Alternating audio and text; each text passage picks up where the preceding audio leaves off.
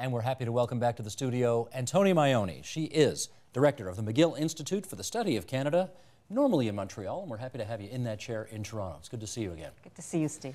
We wanted you in here because while what's going on in Quebec is, of course, major news in Quebec, I'm not sure that a lot of what's going on right now, all of the controversies, the corruption alleged between the Quebec construction industry and the Liberal Party has penetrated much of the rest of Canada.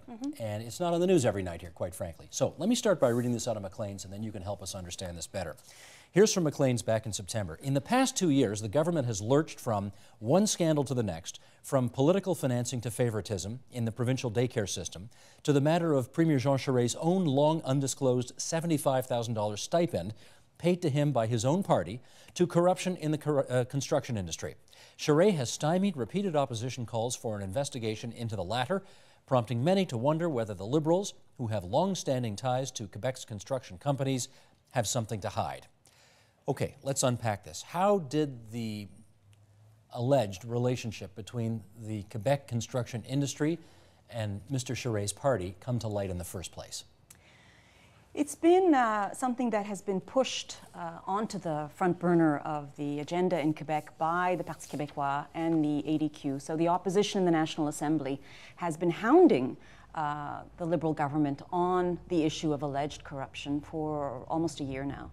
And there is a sense that there may be some untoward dealings in terms of how contracts were accorded, or how executives in the construction industry put pressure on different parts of the party or the government to do things. Now, none of these have actually come to light, but the allegations are there, and the demands from the opposition for an inquiry, so a formal inquiry into what's going on. While the opposition has been pounding the government, obviously public opinion has also been aroused, right? Has also been tuned in. There's always been sort of a suspicion, perhaps, that a party like an old party, like the Liberal Party, might have this. And so that all led to what is pretty much a perfect storm. What made, I think, the sort of what tipped, or the straw that broke the camel's back, is the fact that one of Charest's former ministers, Marc Bellemare, came out in May suggesting that these were not just allegations, that there was, in fact, perhaps a grain of truth in them, and complaining about the kind of undue pressure that he suffered when he was Minister of Justice about the appointment of judges. Have his remarks been discredited? Well, they were certainly, they certainly made front page news. No kidding. And they certainly sort of added a lot of fuel to this fire that was already simmering. So much so that it became not only a question of the party, but a question of Charest personally, because some of these allegations that Marc Bellemare put forward involved Jean Charest. The fact that he had gone to Charest's office and Charest had sort of pretty much told him to, quote unquote, play the game.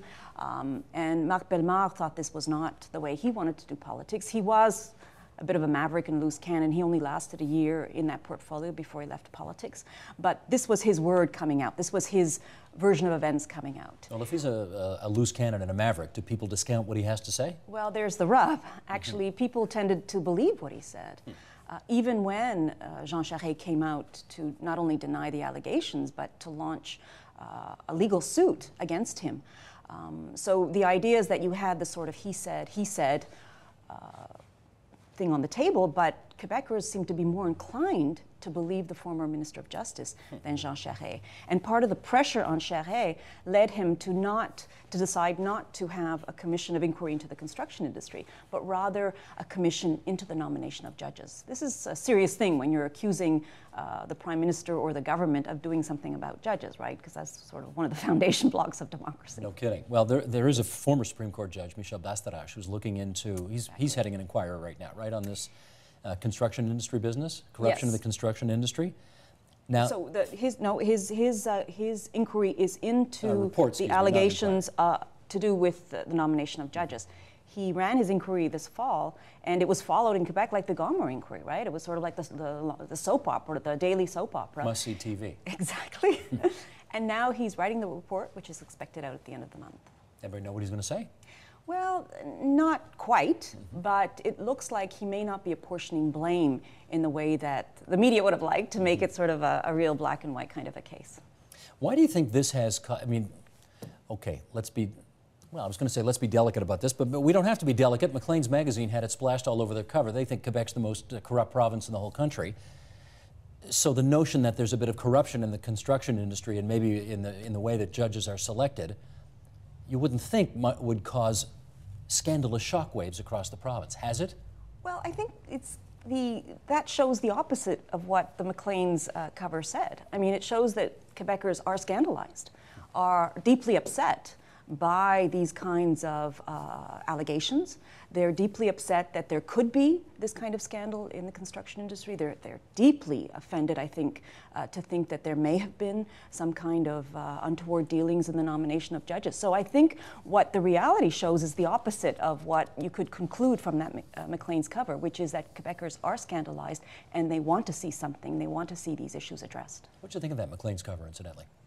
I actually thought it was, the headline didn't match what was in the context or the content of the article, because it's hard to sort of say Quebec is the most corrupt without having some kind of a baseline, right? So social scientists will tell you if you're going to compare, you better have some comparison to be able to do it.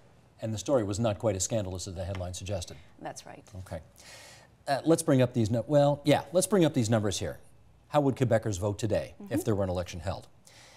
Last polls showed the Parti Québécois at 41%, M. Charest's Liberal Party at 25%, Action démocratique at 16%, the ADQ, Québec solidaire at 12%, Parti vert at 6%. Now, obviously, if you're the Premier and you see these numbers, you look like you're in pretty tough. This guy's been written off before, though, and he's made history in that province, winning 3 times in a row. So, you want to write this guy off yet? Can't write Jean Charest off, but he is in a much weaker position than he's ever been, because now his personal integrity is at stake. So it's not only what his party is doing and what is happening vis-a-vis other parties, but it's really about him as a leader. It's about the trustworthiness of him as a leader. It's about the way people feel in terms of confidence in Jean Charest. Jean Charest has a love-hate relationship with Quebecers. It goes up and it goes down. There seems to be something about him that Quebecers are just uneasy about. And so he has been able to come back. He has been able to make this remarkable 3rd victory in a row, which only Maurice Duplessis was able to do before him. But there is something, I think, inherently about Jean Charest that Quebecers question. What is it? It's hard to put one's finger on it, but it's been suggested that it has something to do with his outsider status. Outsider status meaning that he, in fact, built his career in Ottawa, not in Quebec City. And it's very difficult to move from Ottawa to Quebec City, and only a few politicians have been able to do that. And the second thing is that he's an outsider in terms of his party politics, right? He came from a progressive conservative party, A, that no longer exists, and B, that really didn't have much of a grip after 1993 in Quebec. It is funny how Quebec and English Canada really are 2 solitudes, because I suspect in English Canada, Charest is viewed quite differently. He's seen as, in some respects, the perfect Quebecer. He's perfect in both languages. He presents extremely well. He seems to be in command of his brief, and yet, he's in deep trouble in his own province. It's true, and when I think back to the referendum era in the 1990s, the 1995 referendum, Jean Charest gave the best speech of that campaign. He roused the no forces when they were really in the dumps the week before the referendum. And in many ways, he was the federal Tory leader. He was the federal Tory leader without a party, practically party of 2, like a restaurant. Party of 2 seats. And he was able to, I think, really command a lot of respect and a lot of hope for a lot of Quebecers. Which you say does not necessarily exist anymore. It's not necessarily where Quebec is at in terms of how they think about what's important in the body politic. And with the sense of crisis past, he's got to get onto the job of governing. And his government has not been popular in doing that. We saw in British Columbia that when your caucus has had it with you, out you go. They got rid of Premier Campbell, despite his electoral victories in the past. How safe is Jean Charest within his own party right now? Well, this is the difference. Jean Charest actually still has the respect of his caucus for the most part, and there's no heir apparent. So unlike in other situations, it's not like someone is champing at the bit, trying to replace him, and there doesn't look like there's anyone who could, at least in the short term, do so. So, I mean, for lack of anything better, or faute de mieux, I don't know, his position is pretty safe in the party for now. But again, that could change, and it remains to be seen what happens in the rest of the year once that report comes out and once we get a better understanding of what's going on. That poll also suggested that if an election were held today, the Parti Québécois would win a majority government. Is there a love-in for the PQ right now in Quebec? The Parti Québécois has a lot of support, but I wouldn't call it a love-in. And the reason is that it's still a party that's divided. It's divided in its leadership, it's divided between its left and its center. It's a very hard party to manage. And Pauline Marois, for all of her qualities as a leader, for all of her deep political background, is not universally loved, either within her party or within the public as a whole. Why not? Again, this is someone who comes from the old guard of the PQ. She has sort of an attitude that is not as perhaps welcoming and affable as Quebecers like their politicians to be. And again, it's a party that has its own internal divisions about sovereignty, about when to do it, whether to do it, about the left, about the right, about the role of the state. The fact that we're talking about maybe a new party coming on the scene in Quebec, I think shows that the Parti Québécois there is no love-in for the Parti Québécois. I'm going to get to that new party in a bit, but is it fair to say that she may be too rich to connect with average people? Yeah, well, I mean, she is a woman who is very well off, and that's what a lot of the pundits talk about, you know, her chateau here and there, and how she's really out of touch with the common person. I'm not quite so sure that that's how Quebecers view her or view her politics, but there is something that is, you know, the idea of her going into a bar and having a beer with you, it's just not coming to mind right now. Now, her party's going to have a leadership review in April, I guess. Mm-hmm. How secure is she on that day? She is secure if, si la tendance se maintient, if the trend continues and if everything else stays the same. Okay. Now, we remember, actually, it was this month, January 1983 in Winnipeg. And Joe Clark decided 66.9% wasn't good enough to continue as federal conservative leader. What number does she need to keep her job? That's a very good question. Bernard Landry kind of did the same kind of, harikari or suicide when he also went into a leadership review and felt that he didn't have enough support. And his figure was more in the low 70s, in the upper 70s. I think that she will survive unless there's something else out there on the horizon. Well, funny you should mention that, because we're going to bring up a pie chart here which may indicate what that is. Here's voter intentions. Michael, let's bring up this pie chart if we could. If you add this new force, let's call it what they call it, Force Québec. This is a Léger poll taken back in October, and if there were to be a new political party on the center-right in Quebec, and François Legault, the co-founder of Air Transat and a former PQ cabinet minister, is spearheading this move to create this new center party, Force Québec would be in first place with 30%. There's the Parti Québécois in the top left with 27, Liberals at 25, and the rest carving up the last bit of the electorate there. Can you explain how a party that doesn't really even exist yet is in first place in a poll? Well, I think the main message is that Quebecers are fed up with their politicians and with their parties, and so that there's not just a lack of confidence in the premier, but there's really a lack of confidence in governmental institutions, including their political party. So I think that poll, while it's interesting, has to be taken with a grain of salt. It's a poll about something that hasn't happened yet, and I think the main message is that we're fed up. The fact that this Force Québec is led by a former member of the PQ is important because it's the kind of partisan coalition that is looking for support among nationalists who are more to the center and to the right than the Parti Québécois. So that's interesting, because I was just going to ask you where they find themselves on the political continuum. If you think the Liberals occupy sort of the big mushy middle, I think we tend to think of the Parti Québécois as the Social Democratic Party in Quebec. ADQ is more over on the right. So where's the room for them? Well, it's because in Quebec there's not just one spectrum, right? It's not just about left-right politics. It's also about where you are on the divide between federalism and sovereignty.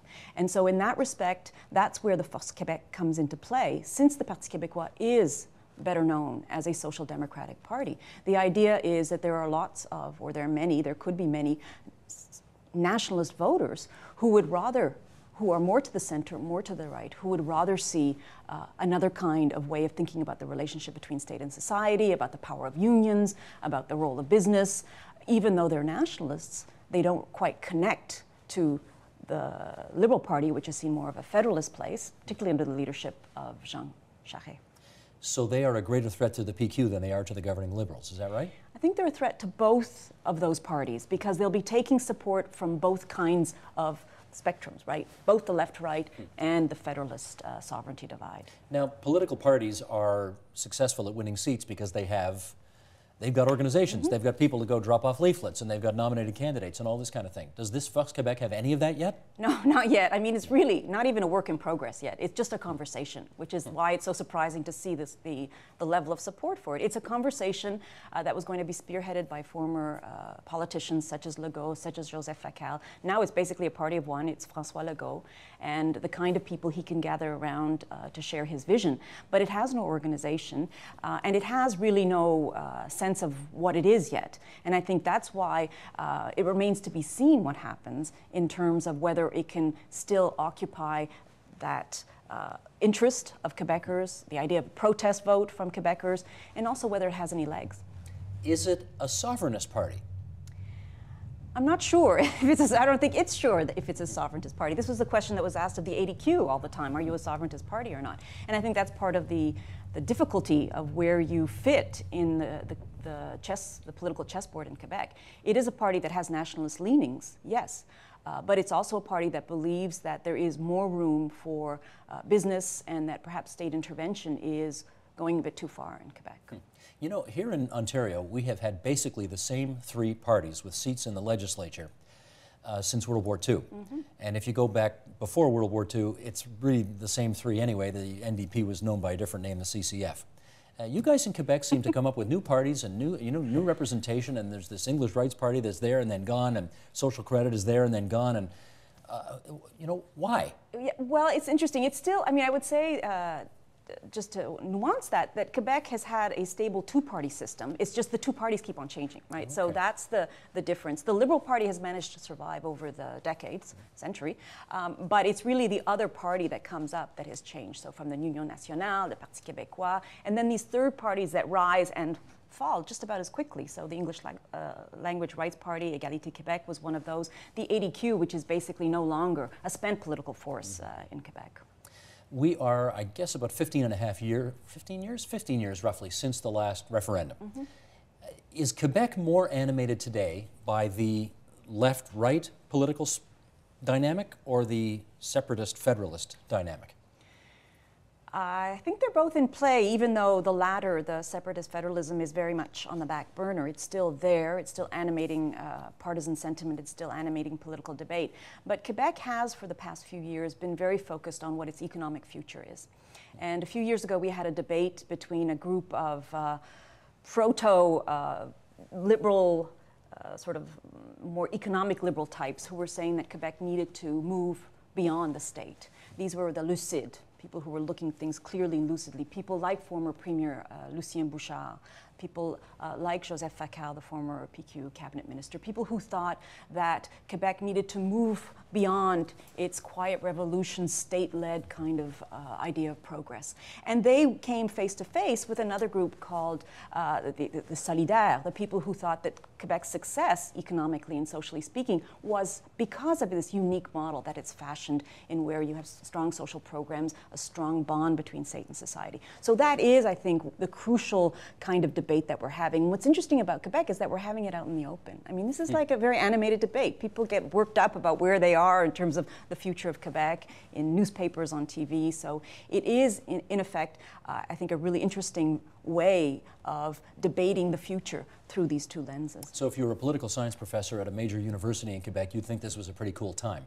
It is. I mean, so all interesting times are cool for political science professors, but certainly in Quebec, we are, I think, at a turning point in terms of the future. And Jean Charest's government was supposed to lead us into that turning point. Just hasn't gotten us there yet. In which case, who is the most credible, influential political figure in Quebec today? Honestly, Gilles Duceppe. I thought you were going to say that. Isn't that weird? And he spends half his time in Ottawa. Yes, he does. Well, I mean, he's also on the other side in Gatineau. True enough, true enough. How come? Well, I mean, a lot of it has to do with the personal qualities of the man. Gilles Duceppe, I think, is, and I say this in a completely nonpartisan way, one of the most authentic politicians you will ever come across. He is someone that when he speaks, you really think he is speaking the truth, that he is talking to you and not, you know, couching anything in airy-fairy discourse or making a meal out of it. He is actually just speaking what he believes to be the truth in a very direct and forward way. He is a very, very good politician. He is a man who can command a room, he can command a party. So I think on those kinds of strengths as a leader, he certainly is out there. But also he speaks to Quebecers in a way that's very clear and straightforward. I mean, look, he's going to Ottawa to defend Quebec's interests. That's a pretty easy row to hoe if that's simple. All you have to do day after day, and Quebecers are confident that that's what he's doing for them. Otherwise, how would a party that has no hope ever of getting into power in Ottawa continue to receive so much support from Quebec voters? I don't think Quebec voters are stupid. I don't think Quebec voters kind of have written off Canada as a whole. I think they really do believe that Gilles Duceppe and the Bloc Québécois are doing what it takes to get their voice heard in Ottawa. Well, Woody Allen used to say 90% of life is just showing up. I mean, and he's been just showing up for quite a long time, hasn't he? He's our elder statesman in Canadian politics. Think about it. That is a bit odd, isn't it? That is. Well, what he decides to do or not to do in the next, I don't know what, 6 months to a year, could have significant ripples both provincially and federally, right? Can you just explain how that dynamic's working itself out now? Hugely. The first question is whether he'll stay at the helm of the Bloc Québécois, because if he doesn't, that's a party that is going to go through a leadership review and a leadership crisis, because again, there's no heir apparent in that party either. But the second thing is that his future is also tied up in the fortunes of the Parti Québécois, because many people are saying if now there's a room for the Parti Québécois to grow its base, we need a leader that's more effective than Pauline Marois. Who would the natural successor be? And a lot of people are pointing to Gilles Duceppe. Would it be good for, I shouldn't say good, what impact would it have on the national scene? Because of course, all of the speculation is about whether there's going to be an election after the budget in the spring. As people are trying to read the tea leaves here, if he were to leave Ottawa and go provincial, if that avenue is open to him, you know, what's the impact on how the seats start to fall in Quebec in the federal election? Yeah, so that's a big crystal ball you're looking into. And he has, I think he has one more federal election in him at the head of the Bloc Québécois. But were he to make the move out of that leadership position, that would be hugely important in terms of the Bloc's fortunes in the short term, as they get over their leadership review. But remember, the Bloc Québécois is an old party in many ways in Ottawa. It's been there since 1993. It's not an organization that has, that could disappear overnight like the ADQ. This is a party that has roots. It has an organization. It has a standing in Ottawa. It knows the ropes really well. But in that time, it's also had two, remarkably charismatic leaders who people know. Everybody knows across the country. So if Duceppe left, Gilles Duceppe was known mostly in Quebec before he became leader of the Bloc Québécois, and he grew his persona to be a Canadian one after that. So I think that if the Bloc Québécois was able to do that, then they would be able maybe to match Gilles Duceppe, but it's not clear to me who it would be, certainly not in the formation right now, in the bench or the caucus of the Bloc Québécois, and which it takes a lot of guts for a Quebec politician to make the leap to Ottawa. But do you think it has Stephen Harper and Michael Ignatieff, Jack Layton salivating in the back rooms thinking, please go?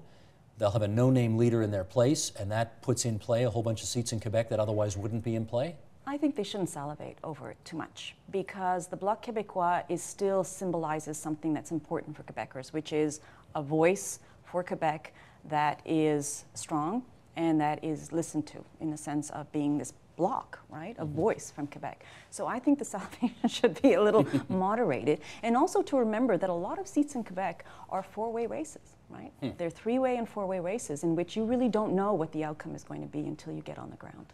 Okay, in which case, obviously the Bloc Québécois is choice number one, has been for a long time in Quebec right now.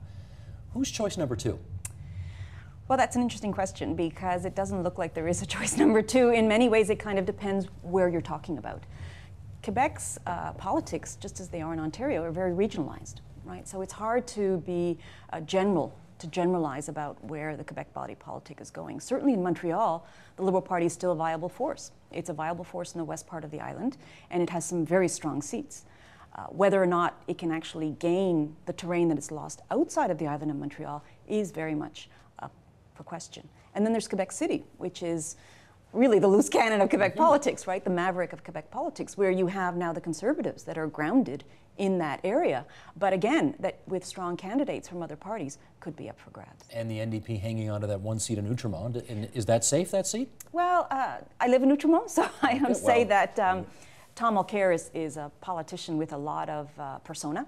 And also, he is there. He is someone who is, I think, a good example of what an MP should be, present on the ground, engaged, and all of that. All of that, though, means nothing if the Bloc Québécois decides to field a star candidate in that riding, right? Or if the Liberals decide to do that as well. So I think that Outremont is a good seat for the NDP to have. I don't know if it's as safe as the NDP might think. And I don't know if there are any other seats that are out there where the NDP could get support in Quebec, because the NDP's support is diffuse. Antonia, 30 seconds left. Is Quebec politics as interesting now as you've ever seen it? I think it is. I mean, I think it's interesting in a different way than it was when it was cataclysmic about the referendum in the 1990s or about where we're going in the early 2000s. I think now it is really about Quebec's future. Quebec's future as an entity, as a polity. So what's it going to do about its economy? What's it going to do about its society? But also its future within Canada, which I don't think that debate is over yet. Oh, for sure. Always good of you to join us here at TVO. Appreciate your time so much. Antonia Maioni, Director of the McGill Institute for the Study of Canada. Thank you. Thank you, Steve.